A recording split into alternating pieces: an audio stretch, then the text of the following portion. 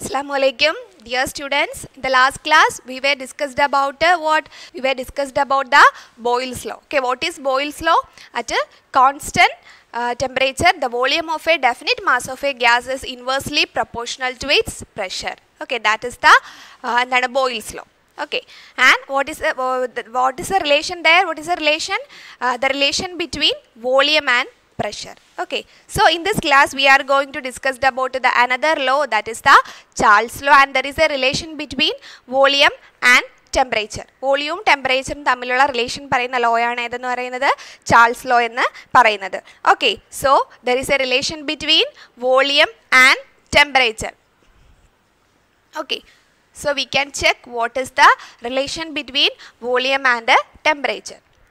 Okay, നമ്മളിപ്പോൾ ഒരു ബോട്ടിൽ എടുക്കുന്നു.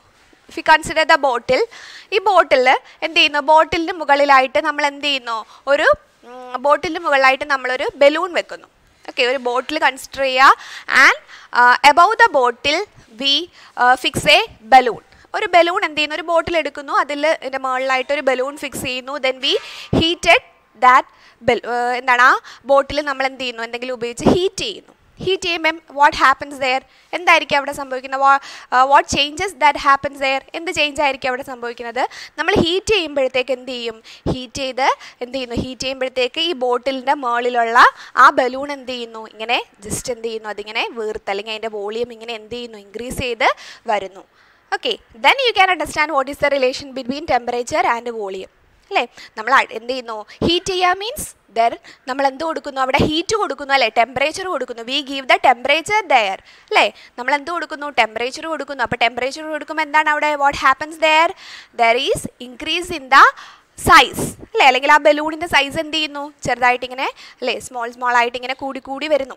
ഓക്കെ, ആൻഡ് ഹൗ എന്താണ്, എന്ത് നമുക്ക്, what inferences can you formulate from this, എന്ത് നമുക്ക് മനസ്സിലാക്കാൻ പറ്റും.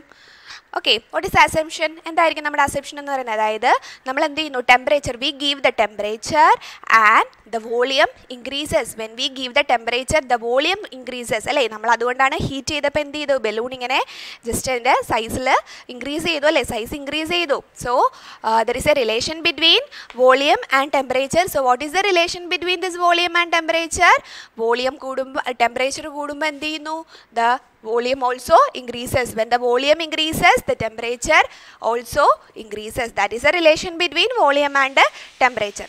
Okay, the example നിങ്ങൾക്ക് മനസ്സിലായല്ലോ. What is the relation between this volume and temperature? If the temperature increases, the volume also increases.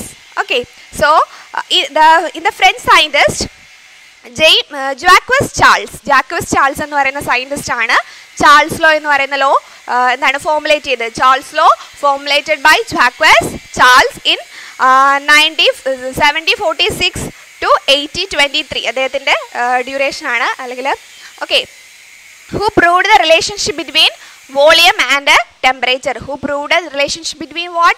Who proved the relationship between volume and temperature and of a gas. This law is known as the Charles law. Okay, now we are going to learn about what? The Charles law. Okay, so in the previous class we were discussed about the Boyle's law. Here in this class we are going to learn a new law. It's a gas law. Okay, so first class we were learned about the Boyle's law, and in this class we are going to learn about the Charles law. Okay, in Charles law there is a relationship between volume and temperature. Volume and temperature തമ്മിലുള്ള relation ഉണ്ടെന്ന് prove ചെയ്ത law ഏതാണ്, Charles law. And what is the scientist name? Jacques Charles. Okay, so at a constant pressure, ഇവിടെ എന്താണ് pressure, എന്താണ് constant pressure? Okay, at constant pressure the volume of a definite mass of a gas is directly proportional to temperature in Kelvin scale. You learn about Kelvin scale, അല്ലേ, standard scale, Kelvin scale. Okay, Kelvin scale at constant pressure എന്താണ്, the volume of a definite mass of a gas is directly proportional. In the Boyle's law we learned about the relationship between what? The relationship between pressure and the temperature, അല്ലേ. And എന്താണ്, പ്രഷറും വോളിയവും പ്രഷറും തമ്മിലുള്ള relation ആണ് പറഞ്ഞത്. And എന്താണ്, അത് inversely proportional അല്ലേ. വോളിയവും പ്രഷറും എന്തായിരുന്നു, volume and pressure is inversely proportional in the boils law. And in the Charles law the volume and temperature is directly proportional. If one parameter increases, the other parameter also increases. In the Charles law states that at constant pressure, in Boyle's law, what is the constant? In Boyle's law, temperature is the constant, and in the Charles law, what is constant? In Charles law, the pressure is constant. At constant pressure, the volume of a definite mass of a gas is directly proportional to its temperature. When the temperature increases, the volume also increases. Okay, so if V is the volume and T is the temperature, here V is the volume and T is the temperature. Okay, how we can write this? V is directly proportional to T. V ennu parayunna endana? Temperature ne directly proportional. This sign indicates directly proportional. Okay, V is directly proportional to temperature, and V is equal to K into T. Equal sign to change the equal sign, we put the constant there. V is equal to what is the constant here? K is the constant, and V is equal to K into T. Okay, then V by T is equal to K. That means volume and temperature are constant in Charles law. Okay, so V by T is equal to a constant. According to Charles law, V by T is equal to what? V by T is equal to a constant. Okay, so what is the relationship between? According to Charles law, there is a relation between volume and temperature. If the temperature increases, the volume is also increases. So what is the Charles law ennu parayunnathu? State the Charles law. Charles law states that at constant pressure, the volume of a definite mass of a gas is directly proportional to its temperature. Volume ennu parayunnathu endine directly proportional aanu? Temperature ne directly proportional aanu. Okay, so we learned about the two gas laws. What are the gas laws? Boyle's law and Charles law. Okay, so നമ്മൾ രണ്ട് relationship പഠിച്ചു. First relation എന്ന് പറയുന്നത് എന്തായിരുന്നു? വോളിയവും അതുപോലെ തന്നെ പ്രഷറും. വോളിയവും പ്രഷറും തമ്മിലുള്ള first relation is between the volume and the pressure at Boyle's law. In this law, we were discussed about the relationship between volume and temperature, and also there is a relationship between volume and the number of molecules. Okay, volume and the number of molecules. വോളിയവും number of മോളിക്യൂൾസും തമ്മിൽ എന്താ ഉണ്ട്? ഒരു relation ഉണ്ട്. So what is the relation between volume and the number of molecules?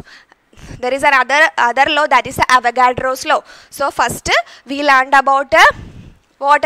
First of all, we learned about the Boyle's law. Then second section we were discussed about the Charles law, and there is another law called Avogadro's law. So what is Avogadro's law?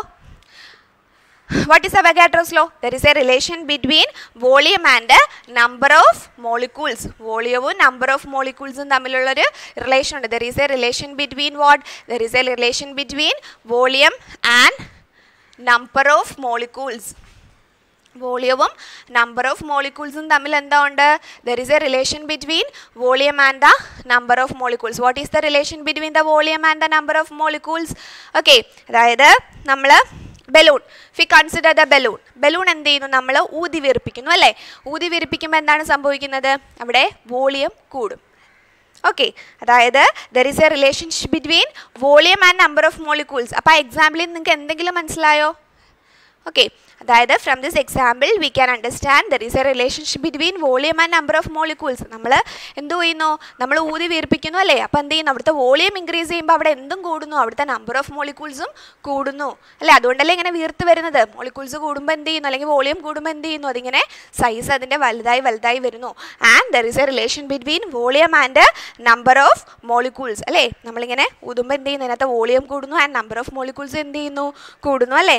So there is a relation between volume and number of molecules, that is at constant temperature and pressure. What is the constant there? At a constant temperature and pressure. മറ്റേത് ആദ്യത്തെ ലോയിൽ in Charles law, what is the constant? Pressure is the constant.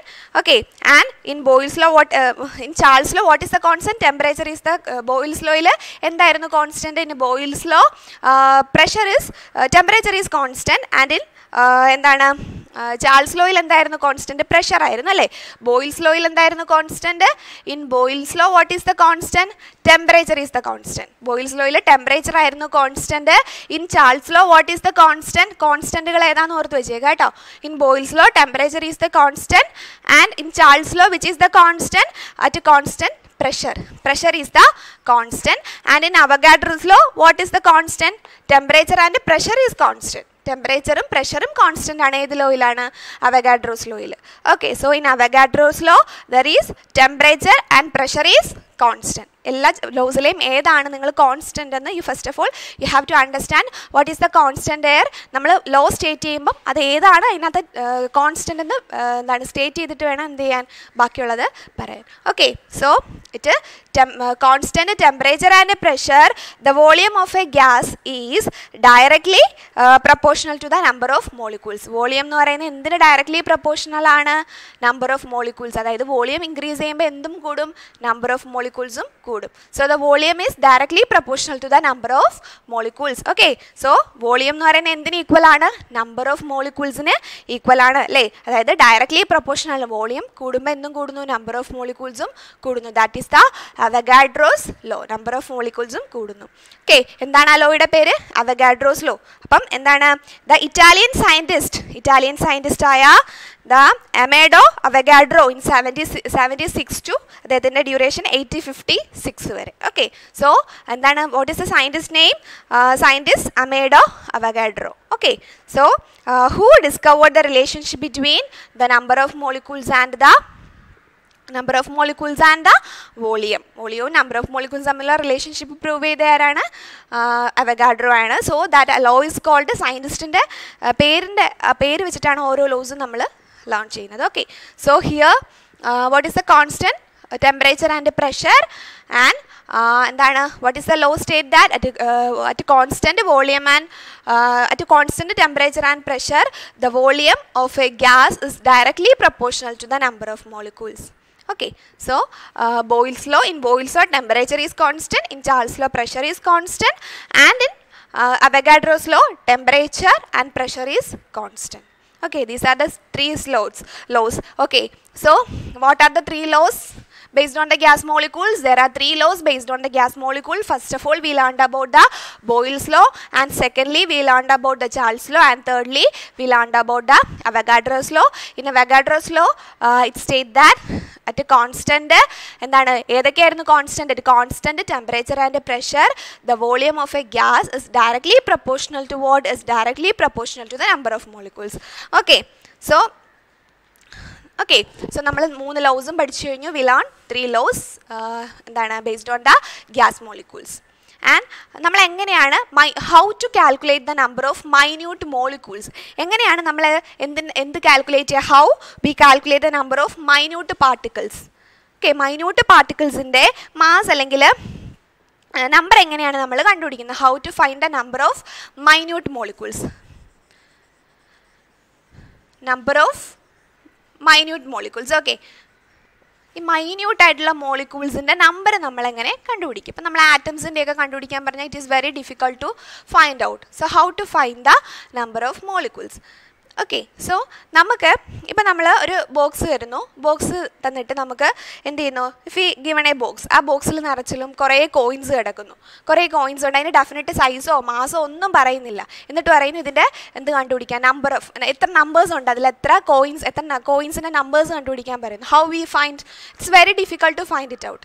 Okay, അത് നമുക്ക് അപ്പോഴും നമുക്ക് എന്താണ്? At that time എന്താണ് നമുക്ക് വളരെ it's very difficult to find out the number of minute molecules. പക്ഷേ ഇപ്പം നമ്മൾ ഒരു ബോക്സ്, ഇപ്പോൾ ഈ ബോക്സിൽ എന്താണ് ഒരു 50 കിലോഗ്രാം കോയിൻസ് ഉണ്ട്. If you consider this box contain 50 kilograms of coins. 50 kilograms coins ഉണ്ട്. ഓക്കെ, ഒരു 50 kilograms കോയിൻസ് ഉണ്ട്. ആൻഡ് ഈച്ച് കോയിൻ ഈസ് എന്താണ്? ഓരോ കോയിൻസും എന്ന് പറയുന്നത് എത്രയായിരിക്കും? 5 gram ആണെന്നും പറഞ്ഞിട്ടുണ്ട്.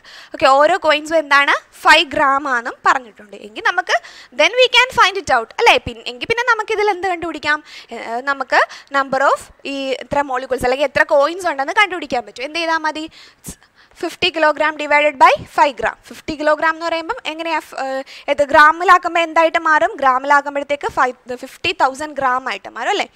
Okay, then നമുക്ക് എങ്ങനെ കണ്ടുപിടിക്കുക ഇത് നമുക്കതിനെ ഇതിൻ്റെ കിലോഗ്രാം മാറ്റിയിട്ട് നമുക്കിതിനെ ഡിവൈഡ് ചെയ്യുമ്പോൾ എന്ത് കിട്ടും നമുക്കതിൻ്റെ എന്ത് കിട്ടും അതിൻ്റെ പിന്നെ എത്ര നമ്പേഴ്സ് ഉണ്ടെന്ന് നമുക്ക് കണ്ടുപിടിക്കാം we can find out how the number is okay നമുക്ക് എത്ര നമ്പേഴ്സ് ഉണ്ടെന്ന് കണ്ടുപിടിക്കാം അപ്പോൾ എത്ര വരും 50,000 ഡിവൈഡ് ബൈ 5 അപ്പോൾ നമുക്ക് എത്ര കിട്ടും ഇവിടെ 10,000 അല്ലേ കിട്ടും അപ്പോൾ 10,000 നമുക്ക് കിട്ടും അതായത് 50,000 ഡിവൈഡ് ബൈ 5 വരും ഓക്കെ സോ നമുക്ക് അതിൽ നിന്ന് എന്ത് കണ്ടുപിടിക്കാൻ പറ്റും നമുക്ക് അതിനകത്ത് നിന്ന് ഇതൊരു ചെറിയൊരു എക്സാമ്പിൾ പറഞ്ഞാൽ നിങ്ങൾക്ക് മനസ്സിലാവാൻ വേണ്ടിയിട്ട് നമുക്ക് അതിൻ്റെ ടോട്ടൽ എത്ര ഉണ്ടോ total how many coins the total weight divided by each of the weight of the coins ഓരോ ഇതിൻ്റെ വെയിറ്റ് എടുക്കുമ്പോൾ നമുക്ക് എന്ത് കിട്ടും we get the number of coins കിട്ടും സോ നമുക്ക് എങ്ങനെയാണ് കണ്ടുപിടിക്കാം അപ്പോൾ എന്തൊക്കെ ഉണ്ടെങ്കിൽ നമുക്ക് ഈ നമ്പേഴ്സ് കണ്ടുപിടിക്കാം if the particles having the same size and mass okay അപ്പോൾ എന്താ ഒരു പാർട്ടിക്കിളിന് സെയിം സൈസും ഇപ്പം ഇവിടെ ഞാനൊരു എക്സാമ്പിൾ പറഞ്ഞതാണ് നമുക്കിപ്പം ഡെഫിനറ്റ് ആയിട്ട് എത്ര വെയിറ്റ് ഉണ്ട് ആ കോയിൻസിന് അതിൽ ഓരോ കോയിൻസിനും എത്ര വെയിറ്റ് ഉണ്ടെന്ന് വെച്ചാൽ നമുക്ക് എങ്ങനെ അത് ഡിവൈഡ് ചെയ്ത് നമുക്ക് numbers we get the answers from divide ചെയ്തിട്ട് നമുക്ക് എന്ത് കിട്ടും അതിൽ നിന്ന് ആൻസർ കിട്ടും അല്ലേ സോ നമുക്ക് എന്താണ് അതിൻ്റെ ആ ഡെഫിനറ്റ് മാസും അല്ലെങ്കിൽ അതിൻ്റെ സൈസും okay the particles having the same size and mass same സൈസും mass ആണെന്നുണ്ടെങ്കിൽ okay if the particles having same size and mass then we calculate easily then we calculate the number of molecules or the number of particles easily നമുക്ക് പെട്ടെന്ന് തന്നെ കണ്ടുപിടിക്കാൻ പറ്റും so if the particles having the size and mass even though they are in crores കോടികൾ ഉണ്ടെങ്കിൽ നമുക്ക് എന്ത് ചെയ്യാൻ പറ്റും നമുക്കത് കണ്ടുപിടിക്കാനായിട്ട് പറ്റും okay if the particles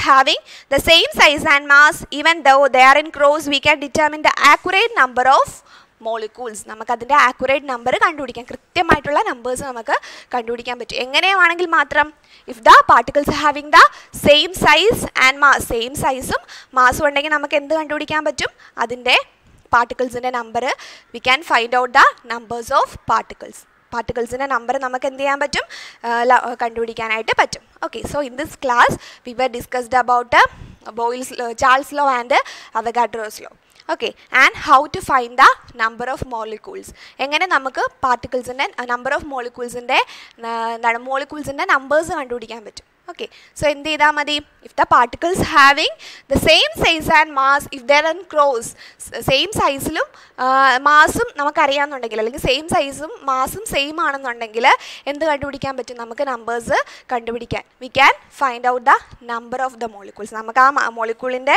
എന്താണ് അതിൻ്റെ basis of the mass we can find out the number of numbers we can determine their accurate number on the basis of mass അനുസരിച്ച് നമുക്ക് എന്ത് ചെയ്യാൻ പറ്റും കണ്ടുപിടിക്കാൻ പറ്റും അതാണ് മിസ് എക്സാമ്പിൾ പറഞ്ഞത് ഇപ്പോൾ ഒരു ബോക്സ് തന്നിട്ട് അതിൽ ഇത്ര 50 കിലോഗ്രാമോ അല്ലെങ്കിൽ 100 കിലോഗ്രാമോ ഉണ്ടെന്ന് പറഞ്ഞാൽ അതേ ഡിവൈഡഡ് ബൈ അതിൻ്റെ ഓരോന്നിൻ്റെയും സൈസ് എടുത്താൽ നമുക്ക് എന്ത് ചെയ്യാൻ പറ്റും നമുക്ക് we can determine the number okay we can determine by this we can determine the number okay in this class we were discussed about 3 laws and how to find the number of minute particles or the number of minute molecules in the next class we will discuss about the relative atomic mass and the following things hope you have understand we will see you on the next class thank you